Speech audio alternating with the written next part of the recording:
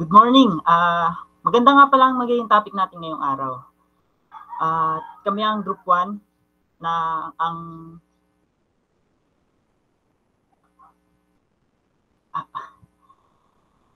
ng mga miyembro ay si Samuel Antonero, si Martin, si Dries, si John Redrogas, at si Chantel Mendoza. At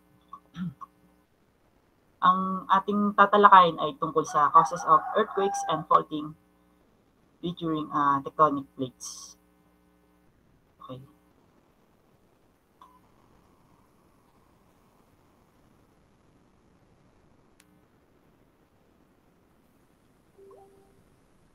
Good morning, sir. Good morning, classmates. So, ang tatalakayin ko po is the introduction at saka kung ano ang earthquake. So, introduction, one of the most frightening and destructive phenomena of nature is a severe earthquake and its terrible after effects. An earthquake is a sudden movement of earth caused by the abrupt release of strain that has accumulated over a long time. For hundreds of millions of years, the forces of plate tectonics have shaped the Earth as the huge plates that form the Earth's surface slowly move over, under, and pass each year. Sometimes the movement is gradual. At other times, the plates are locked together, unable to release the accumulating energy, and when accumulated energy grows strong enough, the plates break free. So if the earthquake occurs in the populated area, it may cause many deaths and injuries and expensive property damage. Next po. Today, we are challenging the assumption that earthquakes must present an uncontrollable and unpredictable hazards to life and property. Scientists have begun to estimate the locations and likelihoods of future damaging earthquakes. Sites of greatness hazards are being identified, and definite progress is being made in designing structures that will withstand the effects of earthquake. Next po. So, what is earthquake? An earthquake is what happens when two blocks of the earth suddenly slip past one another. The surface where they slip is called the fault or fault plane. The location below the earth's surface where the earthquake starts are called the hypocenter. And the location directly above is on the surface of the earth is called the epicenter. Sometimes an earthquake has 4 shocks.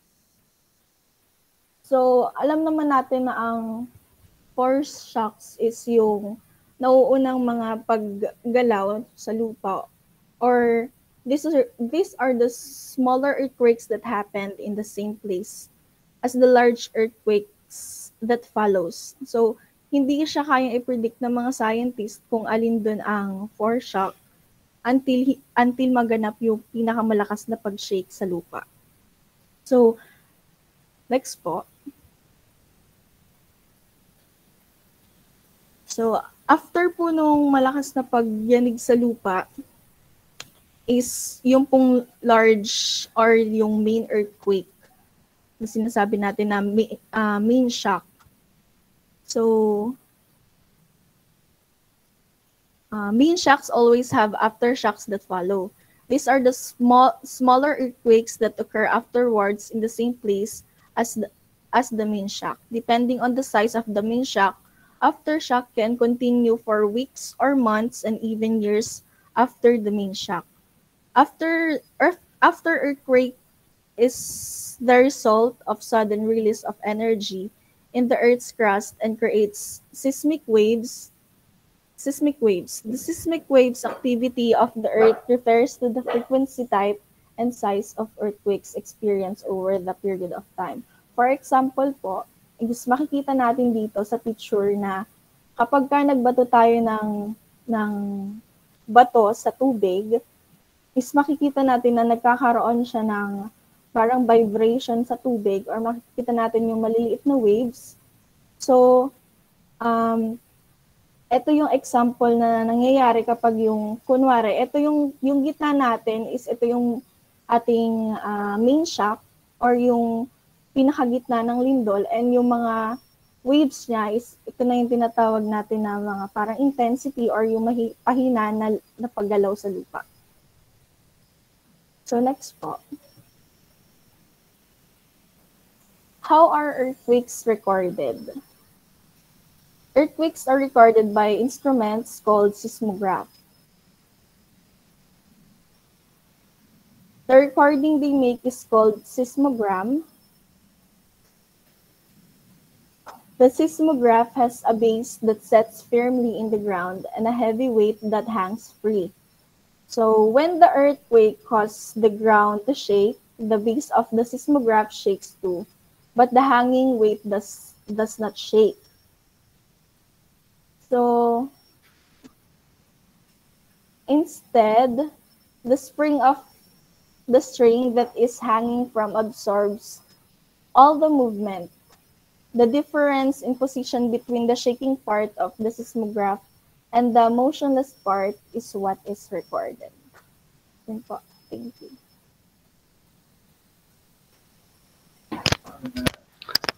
Okay. Ang sunod naman po ay History and Beliefs of Plate Tectonics. Next po. Historical perspective of plate tectonics. In geologic terms, a plate is a large, rigid slab of solid rock. The word tectonics comes from the Greek root, hindi ko na nailagay, tecton. Tecton yung Greek root ng tectonics, which means to build or builders. So, pag pinagsama, edi magka-come up sa plate tectonics, meaning Earth's surface natin is built of plates. Next po. The theory of plate tectonics states that the Earth's outermost layer is fragmented, meaning nag-shatter into dozen and more pieces yung supercontinents na tinatawag natin. Tapos yung mga dozen pieces na yun ay nagka-classify depending on the size. Tapos yung mga sizes na yun, kumbaga, nadi-differ siya. Naka-classify din as yung mga tinatawag natin major, minor, and the micro plates natin. Next po. Before the advent of plate tectonics, however, some people already believed that the present-day continents. So, ayun, naniniwala ang mga tao because of the proofs and theories na napatunayan ng mga scientists. Siyempre, yung mga nagsusupport sa mga details ng theories and then sa mga nagde-develop din sa mga beliefs. Next po. The diagrams on the next slide show the breakup of the supercontinent Pangaea, meaning all lands. Hindi naman bago sa ating pandinig ang Pangaea. Di ba?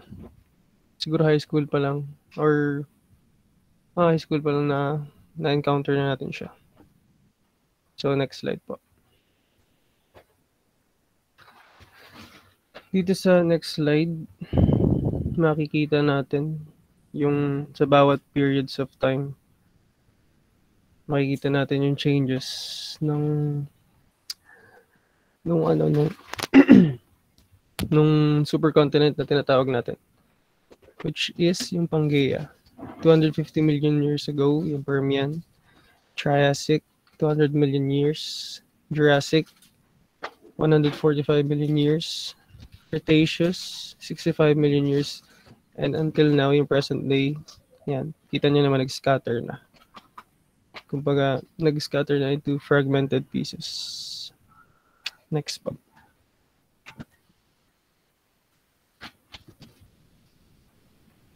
Plate tectonics is a relatively new scientific concept introduced some 30 years ago, but it has revolutionized our understanding of the dynamic plate upon which we live.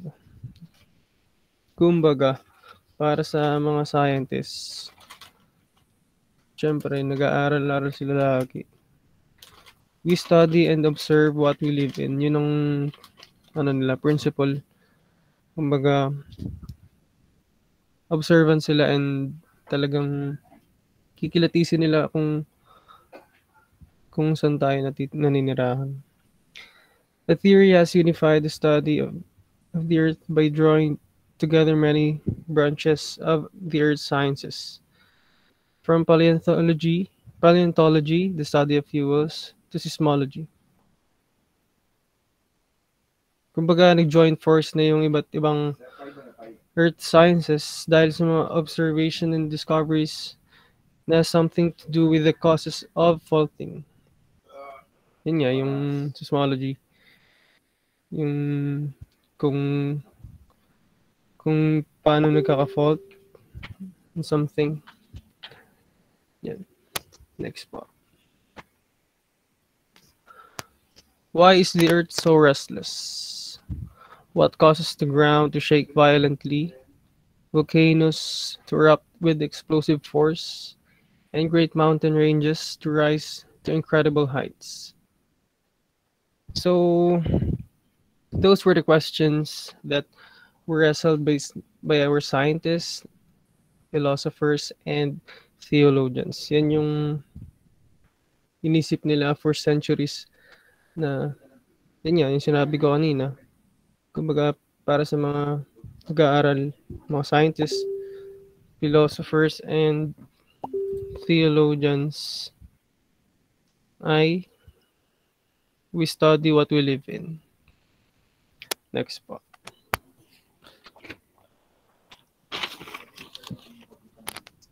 So yun, until the 1700s, most Europeans thought that the biblical flood played a major role in shaping the Earth's surface.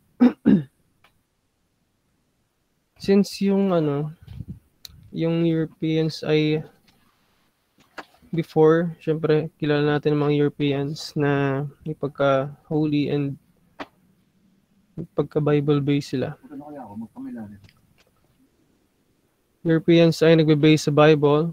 So, yung flood na tinutukoy dito sa biblical flood is yung, kung di ako nagkakamali, yung Noah's flood. Yung dinivide niya yata. Yan. This way of thinking was known as catastrophism, and geology, the study of the earth, was based on belief that all earthly challenges were sudden and caused by a series of catastrophes. Yung catastrophism, yun yung theory na nagbabago sa Earth's crust during geological history. Tapos yun, from the word itself, catastrophe, yun yung mga hindi inaasahan nating mga events like earthquake, yung mga sudden phenomena. Yeah. However, by the mid-19th century, catastrophism gave way to uniformitarianism, a new way of thinking centered around uniformitarian principle proposed in 1785 by James Hutton as a Scottish geologist. So yun, yung uniformitarianism, yun yung parehas naman siyang theory that changes the Earth's crust during geological history. Kaya lang, kaibahan nito ay ito ay resulted from the action of continuous and uniform process. Yan. Next slide po. Yan.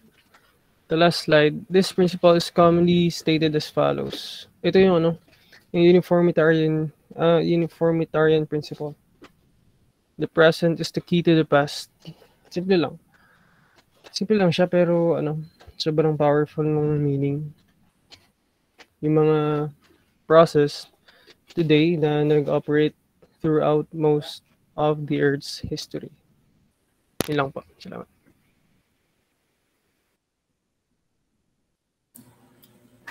Ngayon naman po ay ang beliefs of how tectonic plates were discovered.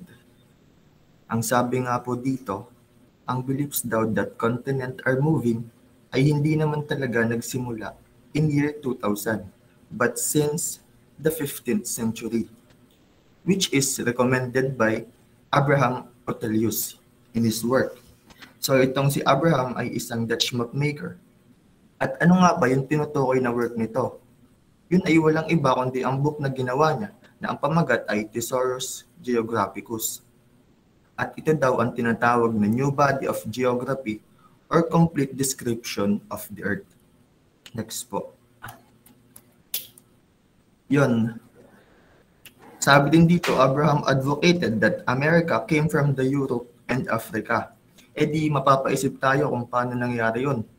Kumbaga, ang Amerika daw ay dating bahagi o parte ng Europe and Africa. Pero na-remove ito kasi nakalagay po dyan, turn away. Na-remove ito o napahiwalay dahil sa mga nangyayaring pagbaha at paglindol. The vestiges of the rupture reveal themselves. So yung vestige, ito yung trace ng isang bagay na nawawala na o di na talaga nag-i-exist. Sabi pa niya, if someone brings forward the map of the world and considers carefully the cause of the tree. So parang pinaparating niya na kung titingnan mo ng maigi ang mga edges ng Amerika, Europe, and Africa, eh pwede mo itong mabuo. Yun. Next. Bilis.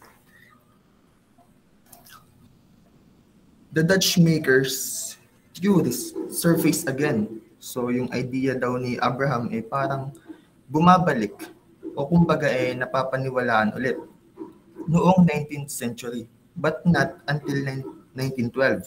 Ito ay dahil nagsimula ng may makonsider bilang real scientific o full-blown theory, which is yun nga, konting lang sa continental drift theory. Ang continental drift theory ay isang hypothesis that Earth's continents have moved over geologic time relative to each other, thus appearing to have drifted across the ocean bed. So, thank you. Yun lang.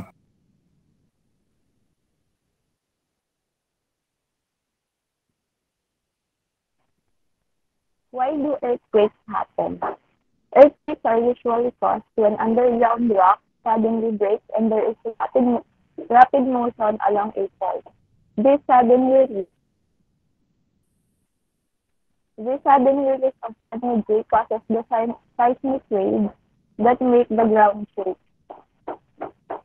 So yung mga bato na bumubuo sa Earth's crust are full of fractures.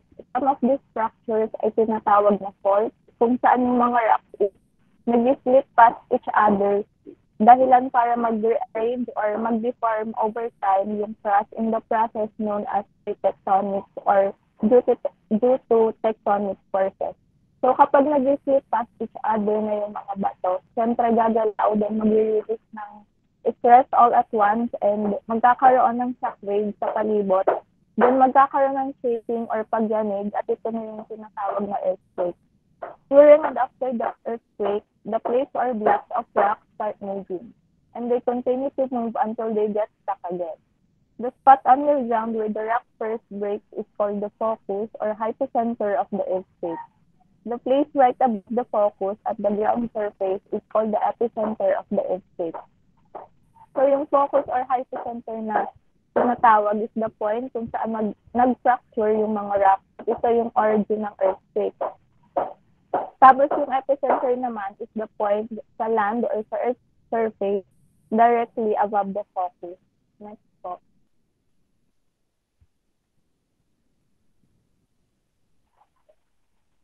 An earthquake occurs because of the movement of tectonic plates beneath the surface of the earth.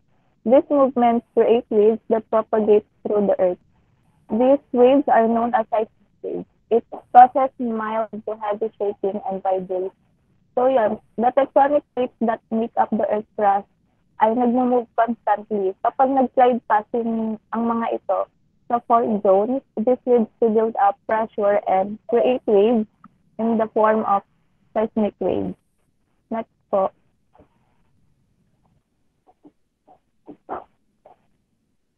Main causes of earthquakes. Next po. The first is volcanic eruptions. The main causes of the earthquake is volcanic eruptions. Such type of earthquake occurs in areas with frequent volcanic activity. When boiling lava tries to break through the surface of the earth, with the increased pressure gases, certain movements caused in the earth crust. So ang earthquakes and volcanoes nag-o-occur sila due to movements ng tectonic plates. Kapag may volcanic eruptions, nagpo-produce siya ng vibrations galing sa movement ng magma or yung sa ibang fluids ng volcano. So yung pressure doon is tumataas, tapos nag-create ng small earthquake. Next po.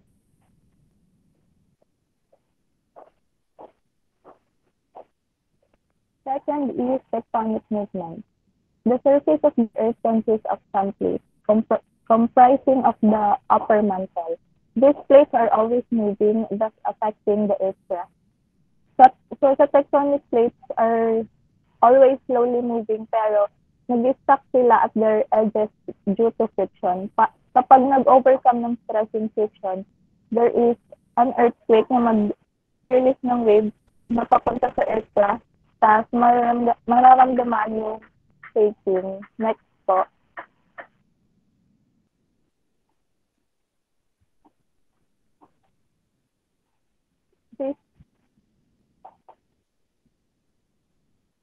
These movements categorized into three types. The first is constructive, is when three plates move away from each other then correspond to mild earthquakes. Sa constructive, yung plates ay mag-move apart from one another, tapos yung magma from the mantle is tataas to make or to construct new land in the form of shield volcano. The next one is destructive. Destructive is when two plates move towards each other and collide. This is known as destructive plate boundaries. Sa destructive naman, usually oceanic and continental plates dito. Nagko-collide sila, they move towards each other. At dahil mas denser yung oceanic plate kaysa sa continental plate, siya yung magpo-force beneath the continental plate. Yun yung tinatawag ng subduction. Next po. Then conservative corresponds to passing by of plates of crust. Earthquakes of this type have varying intensities. Dito naman sa conservative, yung plates dito is nag-move past each other or side by side na gumagalaw at different speeds. Next po.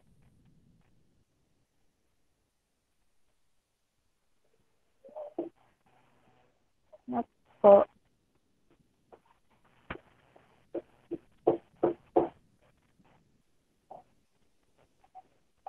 Geological fault. A geological fault is known as the displacement of plates of their original plane. The plane can be horizontal or vertical. These planes are not formed suddenly but slowly develop over the movement of rocks. Along this plane brings about tectonic shear. So earthquakes are usually caused when a rock suddenly breaks and there is a rapid motion along its fault. Kapag may strike slip earthquake, nag-o-occur siya ng strike slip fault. Kapag naman normal earthquake, nag-o-occur siya ng normal fault. Kapag may thrust earthquake, nag-o-occur siya ng thrust or reverse fault. Next po.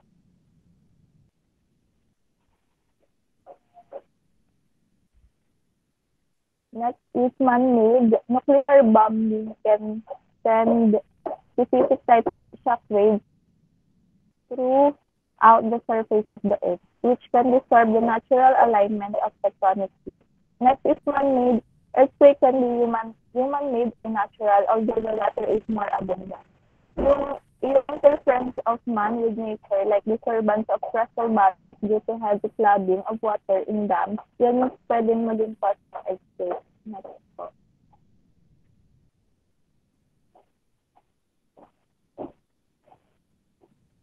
Minor causes. Some minor causes such as landslides, avalanches, the collapse of heavy rock, etc. can also cause minor shockwaves. The plutonic earthquake occurs because of adjustments in rock beds in the interior of the Earth's crust. Dito, yung gases beneath the Earth's surface is nagko-contract or nag-expand giving rise to movement in place beneath the crust. So, yung mga factors na yan, nagko-correspond siya to minor earthquake, pero minsan it may vary to moderate earthquake. Next po.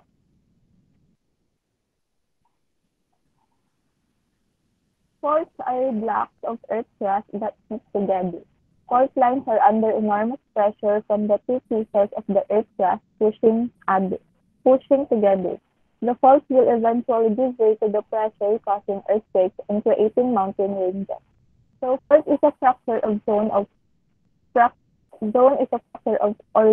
fractures between blocks of rocks. Inaalaw nito ang blocks to move relative each other. Kapag yung movement is nag-occur rapidly, magpo-form siya ng earthquake. Kapag naman nag-occur siya slowly, magpo-form siya ng quake. Next po.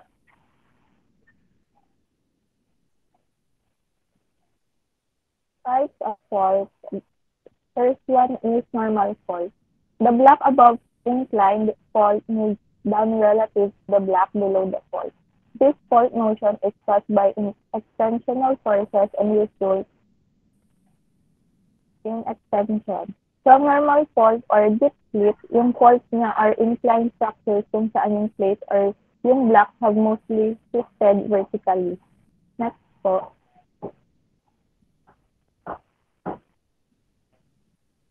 The next one is thrust fault. The block above the inclined fault moves up relative to the block below the fault. This fault motion is caused by compressional forces and results in shortening. Ang reverse or thrust fault naman is opposite sa normal fault, in which the hanging wall appears to have been pushed up along the foot wall. Next po. And last is strike slip fault. Movement of blocks along a fault is horizontal and the fault plane is nearly vertical. The block on the far side of the fault moves to the left. The fault is called left lateral. If it moves to the right, the fault is called right lateral. The fault motion of a strike slip fault is caused by shearing stress. Ang strike slip fault naman is vertical fractures where the blocks mostly move horizontally. Kung ang slip style na is pakanan, ang tawag din is right lateral, is pakaliwa naman left lateral. Next po. What causes faults? Faults are generally caused under the influence of stresses acting upon the rock of the crust of the earth beneath it. Any rock on or below the crust may withstand all the operating stresses up to a limit, which depends upon its cohesive strength and internal friction. But when that limit is crossed by the operating stresses, the rock yields by fracturing or breaking along certain directions. So, ang tensional stress is next po.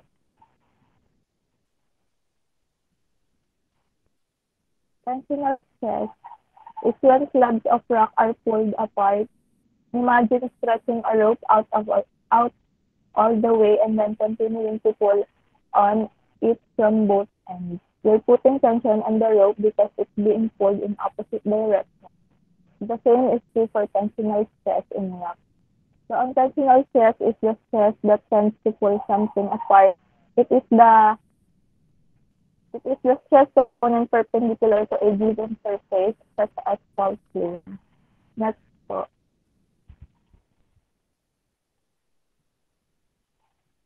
Compressional stress is when slabs of rock are pushed together. They are literally being compressed into one another. This is like when two cars rush into each other. They compress into smaller, crumpled versions of what they were before. So compressional stress, so rock pushing into each other and nag-create ng reverse fault. So common siya sa convergent boundaries. Next po.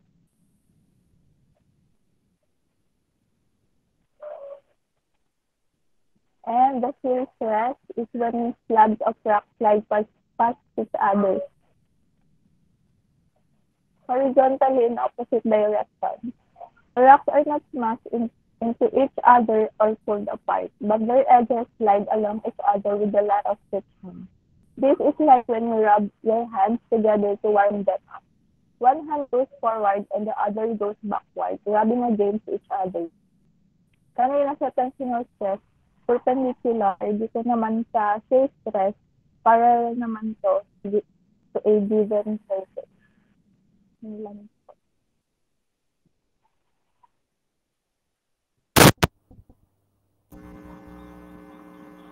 Low. Rinig po.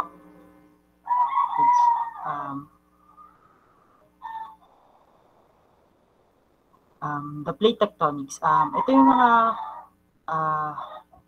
nilalaman ng mga plate tectonics. Nahati siya sa dalawang part.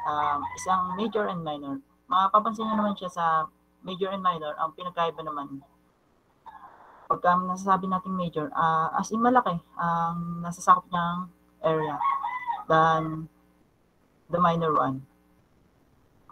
At ang ating 8 major plates sa ating world map ay ang Pacific plates, South American plates, African plates, North American plates, Indian plates, Antarctic plates, Eurasian plates, Australian plates, and para 7 major. And the other one, the 7 minor plates naman. Ito yung mga considered na maliliit na sakop ng area sa ating world map na plates. The first one is the Juan de Fuca, Cocos, Scotia, Caribbean, Philippine, Nazca, and Arabian. Ito siya sa ating picture. Ito yung mga sakop niyang plate. Kaya siya minor, maliit nga yung area na sakop niyang plate. While the major one, ang laki ng sakop niyang plate sa world map.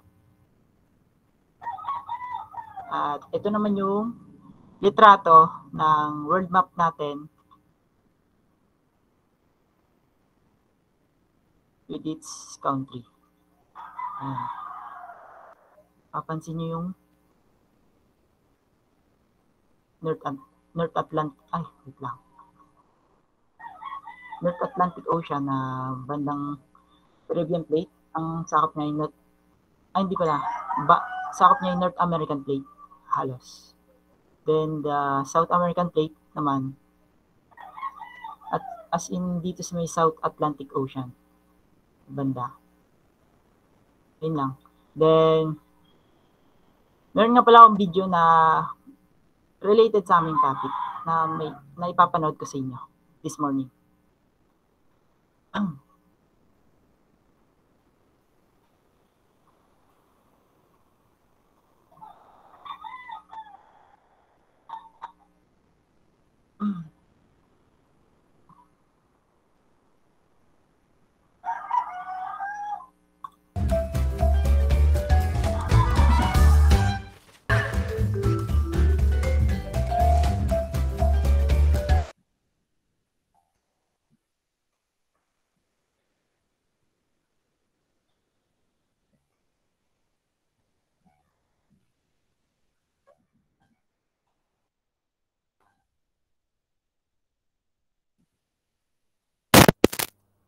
Ayun, low.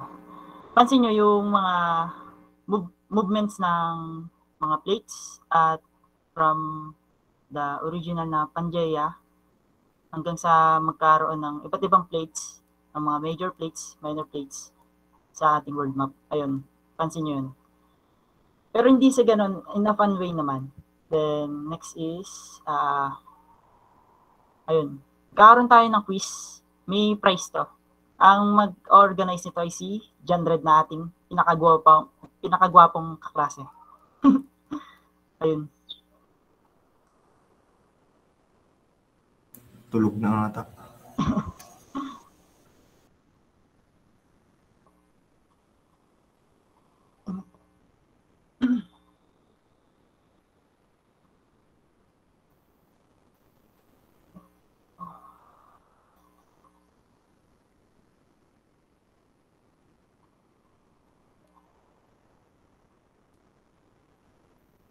Wait lang. Nagbubukas pa ang PC.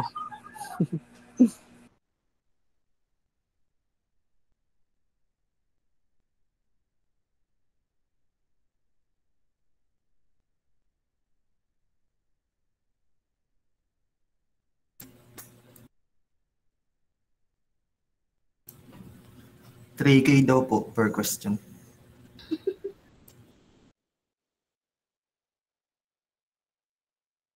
Care of Samuel. Yan. Pero bago daw makilim yung price, mag-uuwo muna.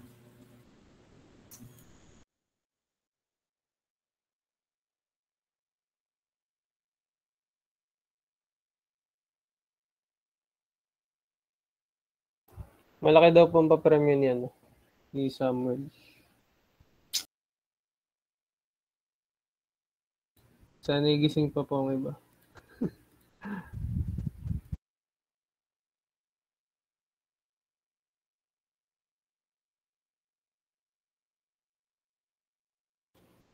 Sayang din pang Samgyup.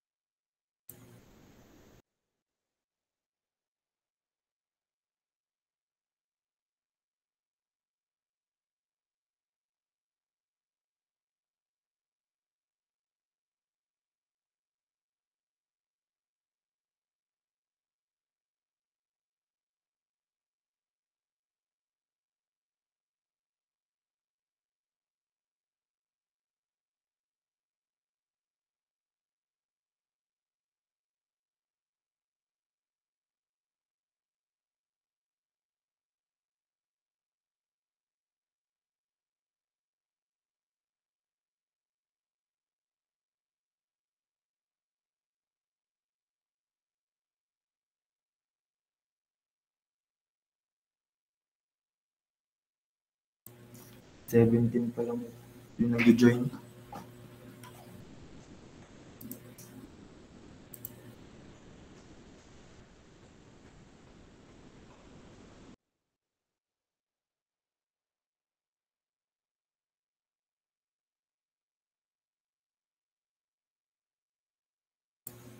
Wala na po bang join? 17 lang.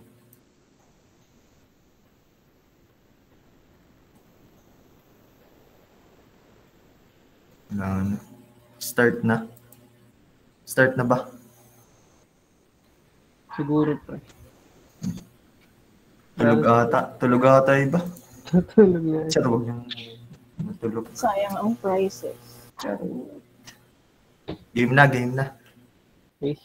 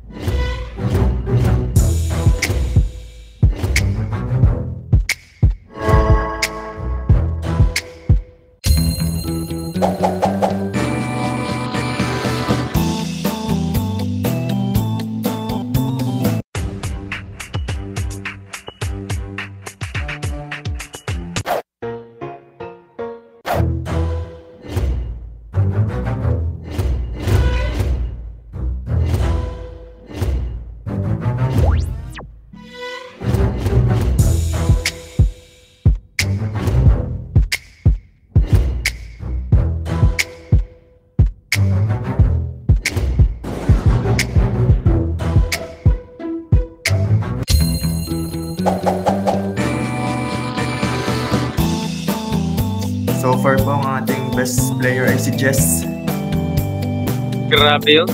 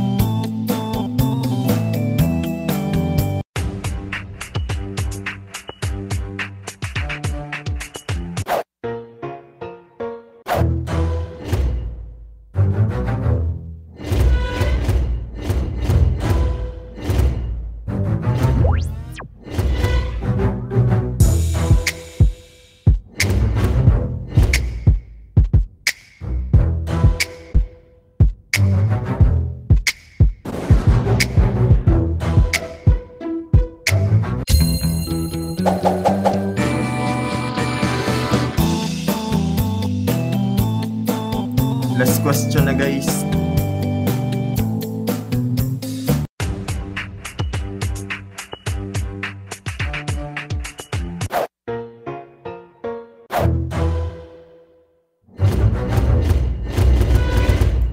Ang magkakamali ho din eh, di ba?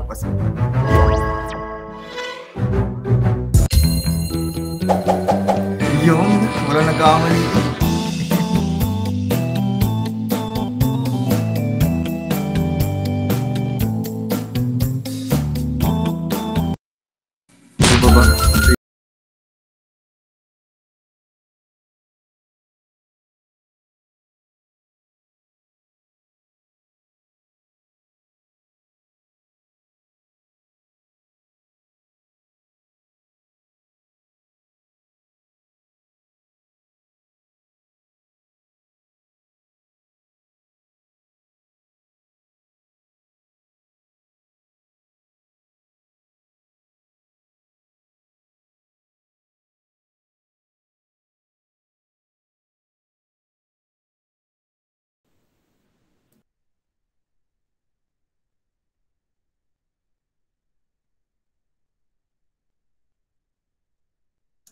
Okay, so bigyan naman natin ng virtual applause ang ating mga reporters.